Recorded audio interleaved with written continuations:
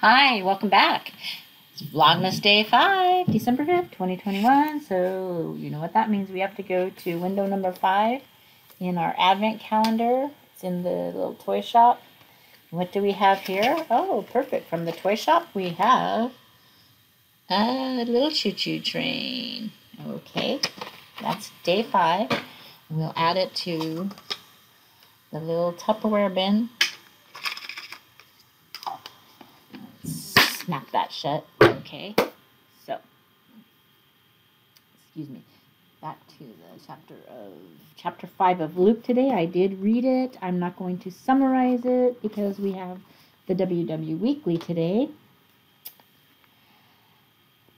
Chapter 5 is where the call of Simon the fisherman, where Jesus goes out and the fishermen are out there on 2 boats and they've worked hard all night and they didn't catch anything. So Jesus went out and he preached off one of the boats, and then after he was done with that, he had them throw out their nets, but they were a little reluctant because they worked all night and really didn't catch anything.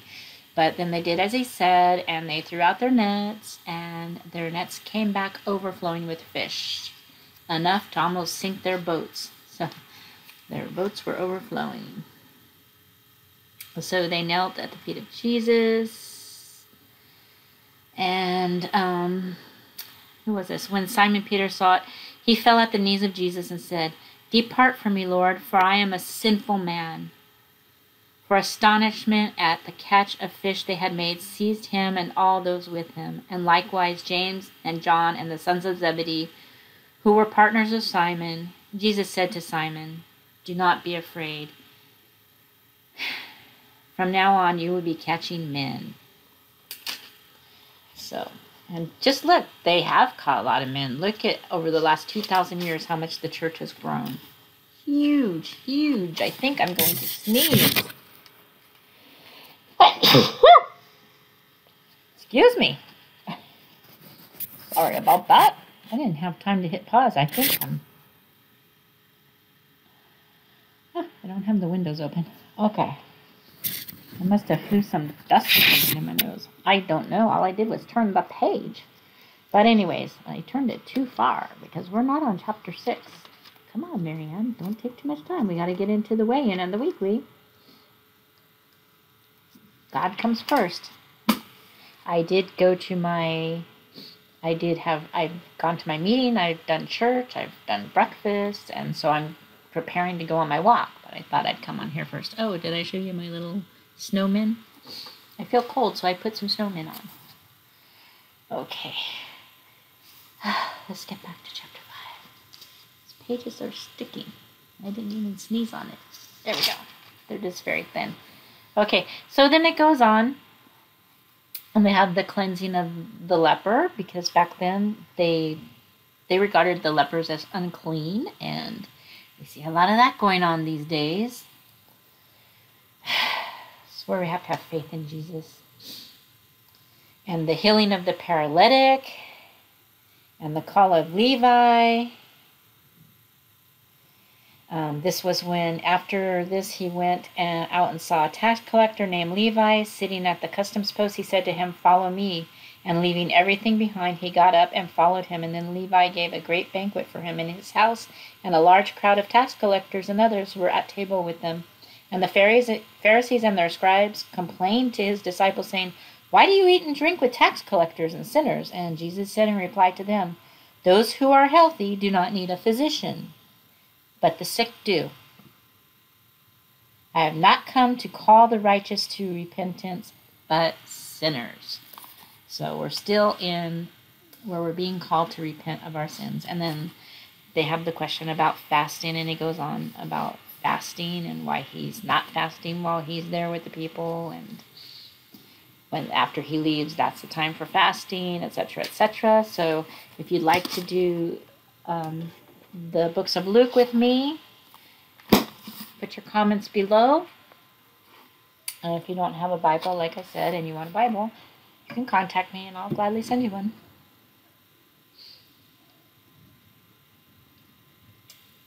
Okay.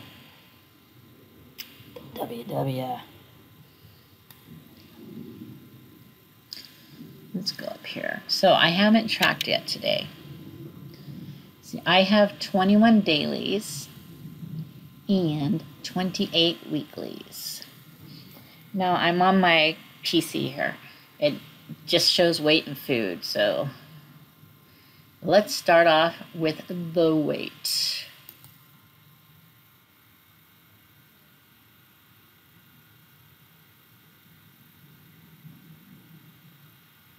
Okay, so 197.6 weigh-in at the WW meeting. What does that say about me? I lost 2 pounds because, let me go back to, oh, come on, Marianne, get in the app. Just because you sneezed, you didn't sneeze your brains out. Okay, let's see. There we go. Okay, so minus 2 pounds. I hope that's showing up. This is very small. I can't see what's going on. So it's showing 1.4 pound gain since the start, which actually I've lost, technically. I've lost about 20 pounds, excuse me, because I started in July, but they started me over when my insurance started paying for this. I think I've mentioned that before. And now I'm weighing with clothes and shoes and all that stuff. But for this week, I lost 2 pounds, which I was kind of happy with that. I didn't think I was going to lose anything because I did get back on track and I was tracking, but the last couple nights I did some nighttime snacking. And that was with some Ritz crackers and some of those Beanfields jalapeno chips. But nothing like, I didn't have any like Tootsie Rolls or anything like that. I didn't have a bunch of sugar. I did have I did have 1 pack of my little graham. I was just going to have the pack of graham cookies for 5 points. But then I kept watching TV. I was watching Christmas movies last night. So that's going to be my goal for this week, is to try to be disciplined about the nighttime snacking. I have to work on that. I'm not going to make a weight loss goal this week. Nothing pertaining to weight. I need a non-scale victory of being disciplined about the nighttime snacking and going more towards 0-point foods for the snacks instead of the chips. Can I have those things? Of course I can, but I went a little too far with the chips. The cookies I didn't. That was kind of surprising. That was pretty much controlled, but the salty snacks, and that was the one thing that I picked on my assessment, that I tend to eat a lot of salty snacks. And that's what I was going for. And so I probably had did I not lose as much because I had too much sodium? I don't know. I didn't weigh myself at home, so I don't know. I wasn't checking on it. My main thing was just to get back into tracking and activity because I went like 5 or 6 days without it. So a 2 pound loss was pretty good for this week, considering that I didn't even start tracking again until Tuesday. And then the last couple nights I kind of went off not the deep end, but I was going into the old habits. So anyway, let's get to the weekly, because we're already 8 minutes in. I'm trying not to make 25-minute videos because people just don't have time, especially during the holiday season. So where are we? So the weekly technique is, well, the whole month is about balance. So the weekly technique this week is make the most of your budget, and you'll find that in your app. Hit that. Try this. Want to enjoy the meals and foods that matter most to you? Plan ahead so you can optimize your weekly personal points budget and keep eating what you want. So I need to start optimizing my budget. Maybe I still had a 2 pound loss because I didn't exactly track my veggies, so I know I have those extra points when I do that. Maybe that helped. Maybe I optimized my budget by eating those big salads at lunch. So I don't know. So here's the deal. Focus on a meal that matters to you. Is Sunday brunch your thing, or do you have a birthday party coming up? Okay, so this is important during the holidays because maybe you have a party to go to this weekend. Maybe you have a brunch after church this weekend. So what can you do? Number 2, visualize your plate. Determine what foods and how much of them you'll eat. So if you kind of have idea what's at the buffet or what's going to be at the party, just determine if you're going to have one dessert, if you're going to see if they have vegetables and veer towards that and what kind of proteins you're going to have. And pre-track that meal if you can. You don't always know what's going to be there, so sometimes that's hard. See how many personal points you'll spend.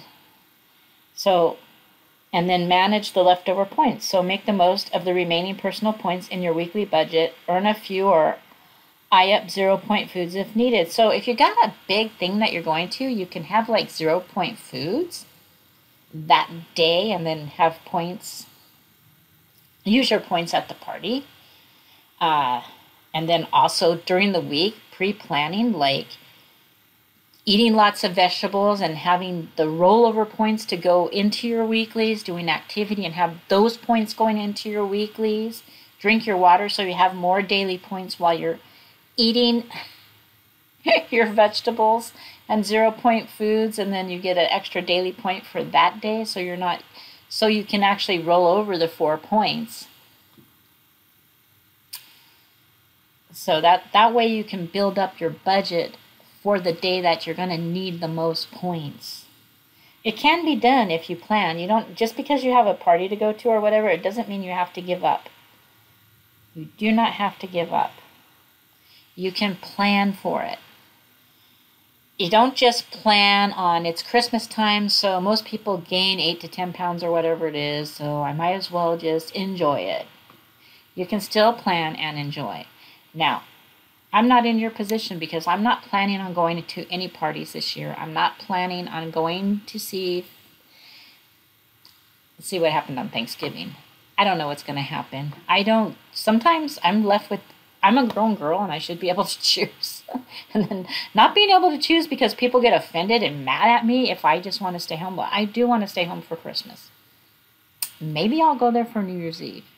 Something's coming up with one of my family members this next week, and I might need to be sticking in town for that person, and the other ones can just have their Christmas over there and enjoy their family. Because, granted, I wasn't with my son last Christmas, and so I don't want to just leave him here. He has to work and stuff, so he can't do the traveling. So my point is, I'm not really having to worry about that stuff. I just have to worry about my own discipline seeing the stuff around here. Like I have some fat-free hot chocolate. I have this fat-free hot chocolate. Let's see how many.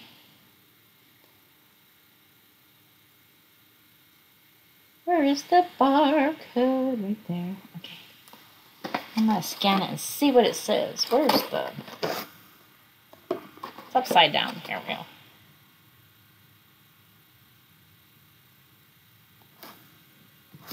It's 1 point. I should put, since I'm cold right now, and I'm probably going to be cold tonight, maybe instead of going for some chips, I could just make a cup of this for 1 point and sip it and enjoy it and get warm before I go to bed. So that idea just came in my head. So glad I thought of it. But that's something that I can do. But as far as the parties and everything, I have a girlfriend that would like me to come over and watch Christmas movies, but that involves eating lasagna, and she's keto, so it's going to be all the fat that I can't have. Yeah, I can have it, but my doctor doesn't want me to. I'm recommended not to have that stuff right now. I'm not recommended to go on keto and have butter and all that stuff. I can have a little bit, but I can't have it all, and all those cookies and stuff. I got to be taking care of my health. So that's my biggest goal, is to take care of my health. So back to the thing, make the most of your budget. If you know you're going to go somewhere, pre-plan, pre-track if you can. 0-point foods. Go to as many virtual meetings as you can. Go to Connect. We have all the tools like I talked about yesterday. We have a lot of support. Watch YouTube suggestions, Connect suggestions, virtual meeting suggestions. This week, they're going to be talking about it at all the meetings. Go to as many meetings as you can. Learn as many ideas as you can from those meetings. People bring on their ideas at these meetings. If you have unlimited access to meetings and you get a chance where you're just bored and you're going to board a meet, instead of doing that, watch a meeting. See if you get any ideas from there. Hundreds of people on those meetings. Hundreds of brains thinking and figuring out all this for us. So anyway, let's dive a little deeper. Around here, we're all about balancing the meals that matter most while still staying within your budget. You've probably heard us say everything is on the menu, and we mean it. That's because the Personal Points program was created to be actually livable. Want an arsenal of tools to work your budget to do just that? Lean on your individualized 0-point foods list, earn personal points, and take advantage of rollovers and weeklies. So, 0-point foods list, earn some personal points. We have that ability now. Take advantage of the rollovers and the weeklies. You can earn interest on your weeklies. And the recipe of the week is chocolate fudge cookie bites. And they gave me something at the meeting. They gave weekly recipe was what I just said. The chocolate fudge cookie bites, 2 to 3 points for one cookie. But anyways, so they have the QR code that you can scan, and it says scan for the recipes of all the delicious cookies seen on the front. Ooh, lots of cookies. And there was something else. For my particular problem, go to my home page.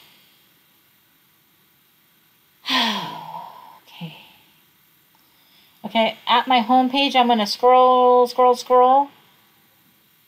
One thing they showed us at the meeting was make WW work with your life. Scroll down till you get to that. Make WW work with your life. Use these tips and recipes to stay on track all day long. So they got 10 non-scale victories to celebrate, 21 veggie pack lunch ideas, save time at the supermarket, our fave lightened up Hanukkah recipes, but this is the one I wanted to show you. They have one that's called 113 snacks to make with 0-point foods. So that's something that personally I'm going to investigate because I'm having trouble with the late night snacking. So that is something for me to look at. They've got avocados, recipes to try, and then is everything. I'm not going to buy avocados. Beans, peas, and lentils. So there's where I can try some recipes. Creamy black bean dip, but then I'm going to have my chips with that, aren't I? But I guess you can put cucumbers or something in it. Excuse me. I can't have the air-fried crispy 5-spice chickpeas because of my teeth, but white bean bruschetta bites, that looks good. Spicy no-bake nachos. Now that would be something good for me that I wouldn't have to deal. It's 4 points, same as a serving of chips, but maybe a little bit more jazzed up that it might satisfy me better. Bittersweet chocolate and peanut butter energy bites. Ooh, 2 points. That's on my plan. Ooh, prep time. What's in it?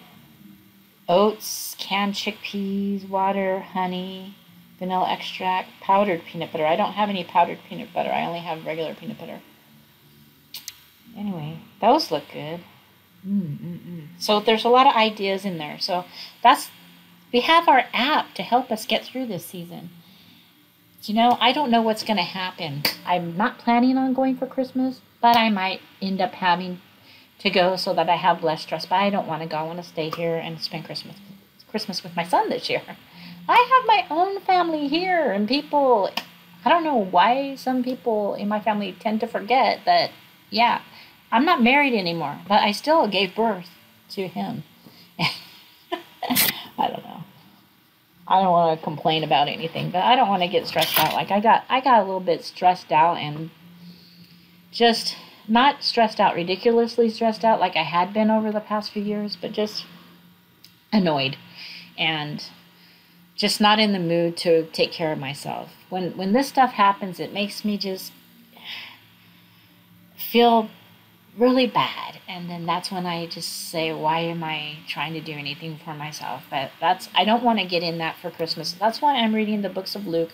I'm trying to get more into the real meaning of Christmas, and that's the reason for the season, and just be maybe a little more spiritual rather than all this hustle and bustle and worrying about eating and worrying about everybody else, and they're not hurting their feelings because I don't want to go over there and party. I don't feel comfortable around much drinking and stuff, so I just don't feel. I want to have a happy Christmas this year. I'm grateful for everything I have. I'm grateful for my family. I'm grateful. I love my family, but I'd like to just stay here and be in my safe space, I guess you would say. But anyways, why am I making excuses for that? I don't know. But anyways, thanks for watching, and don't laugh at me if I end up going to everybody's house for Christmas. I have a hard time saying no to people and food. Just learn the word no, Marianne. Just learn the word no. Use it to your best. I need support with that. Help.